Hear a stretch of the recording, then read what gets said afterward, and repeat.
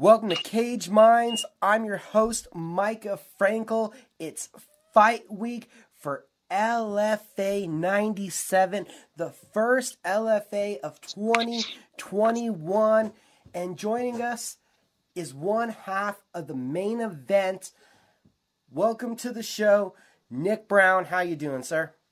Good. Thank you for having me. My pleasure, my pleasure. It's fight week. I thank you for taking some time out of what I'm sure is a hectic schedule to join me. Yeah.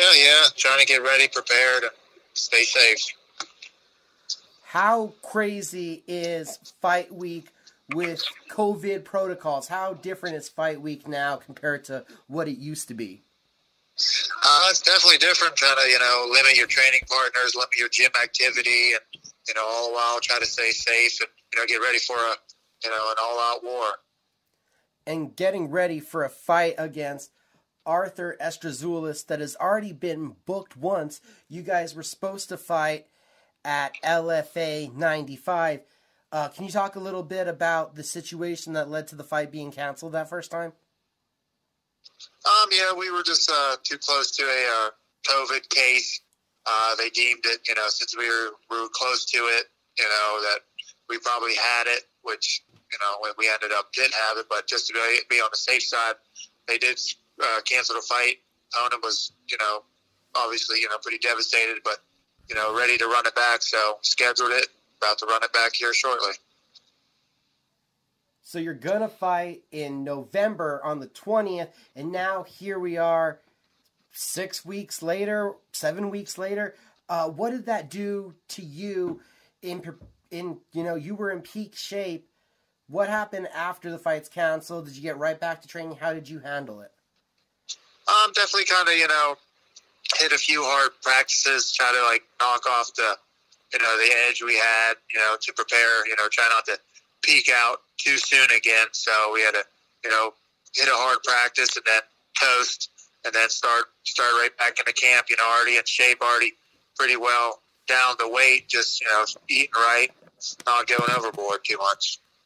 How disappointing, though, was it being in shape and being there in Kansas and having the fight called off?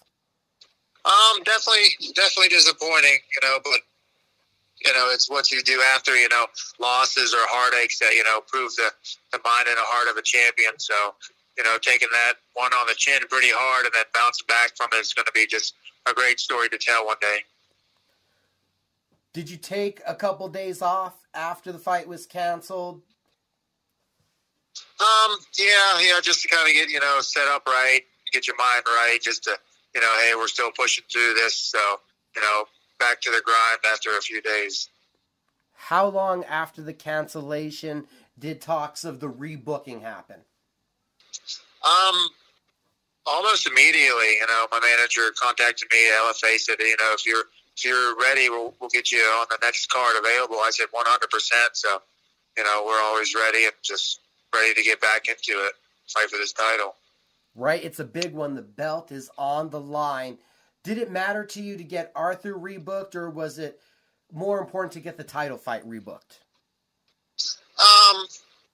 Yeah, definitely the title. It does suck standing up somebody, for a title fight. And, if they would have dropped out, it felt kind of bad that they had the shot. But, I'm kind of happy he stuck with it. That, we got to find out, who's the best at LFA right now. So, I'm pretty pumped for that. Does it just get tiring back-to-back camps for the same opponent? We get more in depth, so, we don't really, jump around too much, kind of the same. It was a little monotonous, training for the same person, doing the same things, and then, it gets canceled, and they're like, well, we got the same guy. Okay, same thing, but, that's a part of the grind, and what makes you, excited to fight is, preparing for somebody, going outside your comfort zone. So we were always ready and continue to be ready. Was there any positives that you found in getting the fight postponed and having this extra time? I was, every fighter will tell you they never fight 100%, but I was walking with an injury, probably 2 weeks out from the fight. It wasn't going to deter or cancel the fight, but it was definitely not a relief, but like, hey, okay, now I can fight him 100%, and we'll really see, who's going to be the best.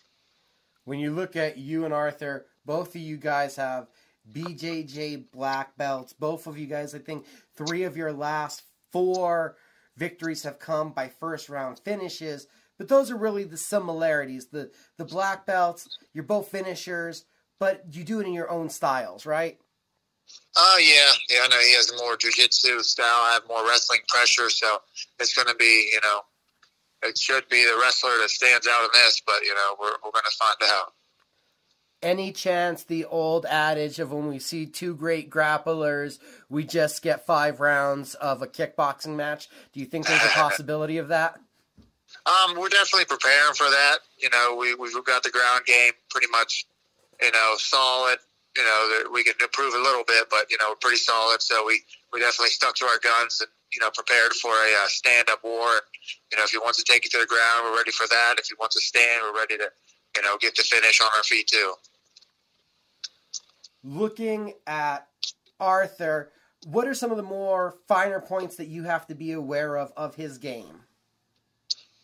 He's an opportunist, anything, given to him, he's, taking advantage, gets it back, he's finishing, standing up, he's going to, look for that opportune moment. So it's just staying ready, staying, tight, making sure, our heads where it needs to be, our arms need where it be, and just, putting the pressure on him so he makes mistakes and we don't. As you progress in your career and the challenges have gotten harder, do you see this so far as the toughest challenge that you've had in the cage? I'd like to say yeah, but the last 3 opponents were kind of about the same, as him, same kind of record, same discipline of grappling. So, we're just gonna keep beating the best until it's nothing but the top 15 in the world or UFC. So we're just gonna keep grinding it out, beating whoever they set in front of us. 7 finishes, 5 by submission. What is it about your style that opens up these finishes, and so many in the first round?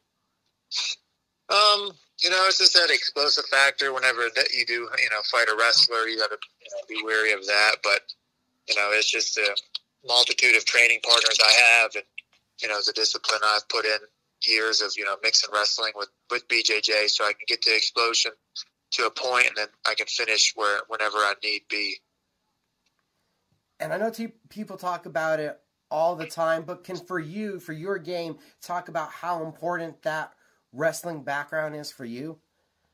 Definitely, it's where my we always say plan A is to strike with them, but plan B comes out quick whenever they land a hard kick or a hard punch. So that wrestling's definitely the back of my mindset that if maybe I get caught, then I go to my backup, which is my best asset. So that wrestling definitely puts a grinding factor, makes them worried that oh crap, can I hang out with them for this long or survive this much pressure? So wrestling's definitely a gift.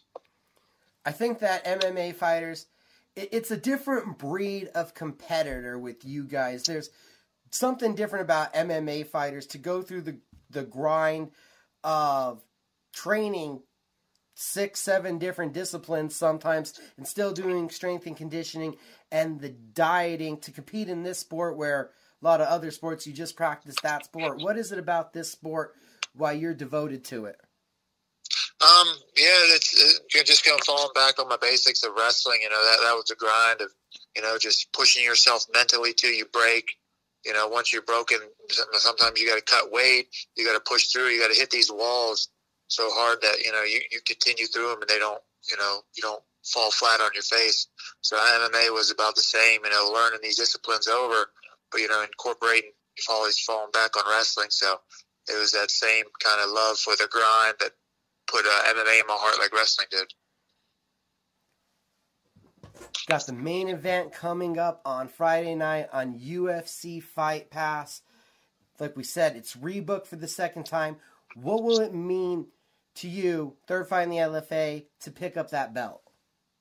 It means everything. It's a lifelong, goal to be, you know, one of the best, and this is my prime opportunity to be one of the best in LFA. I believe there's only been, you know, 5 title holders at the lightweight. You know, I'm planning on being one of the best. You know, if this is my, you know, after winning this belt, if I get the call up or not, you know, I'm still going to just, you know, fight the best, because I want to be the best. I want to be ranked as the best, and holding that belt's going to show that, you know, I'm one of the best. What do you think separates you and Arthur come Friday night? Well, I guess they're gonna have to tune in to find out. But you know, it's going to be that first round, who sets the pace and who backs up a little bit more. And you know, with the pressure I always put on my opponents, I think he's gonna, you know, go to plan B or plan C. So I really like to, you know, use the pressure in wrestling just to set the pace and, you know, start mauling him from there. He's Nick Browne. The nickname is Nyquil, and I must ask how you got that nickname. Along with being an MMA fighter, I'm also a professional boxer with 2-0 record. Not very many boxing fights, but in college, I boxed for Shippensburg University, and you know, the first year I boxed for them, I was knocking people out, breaking ribs, and you know, they weren't making through the first round. So he's like, "Man, we gotta give this guy a fitting name," and they came up with Nyquil. So you know, I said, let's just roll with it. And, you know, it's panned out in MMA, putting people to sleep and knocking them out. So Nyquil it was. Awesome, sir. Last but not least, gotta ask you, how could everybody keep up with you on social media? They can definitely, you know, follow me on, you know, Facebook, Twitter, Instagram. Nyquil Nick is Instagram and Twitter. So definitely trying to get past all those days of the hackers trying to, you know, mess with me. So, you know, I got a slow following now, but it's just going to get more explosive as I win this belt and I, you know, move on further on my career. Did you have anybody that you needed to thank or shout out to? Yeah, I'd like to thank my sponsor, Suavecito Tequila. Definitely helped me, you know, push past a lot of barriers with food and training gear. You know, that was, you know, offset. Jolt Bike for always, you know, believing in me and helping me along the way. And TGB Supplements with my guy Trevor Banco, you know, definitely helping me with the supplements and meal cuts. It's the first LFA of the year, and there's a title on the line in the main event. I'm so excited, everybody. You have to tune in Friday night, UFC Fight Pass. Again, Nick, thank you for the time. Yes, thank you.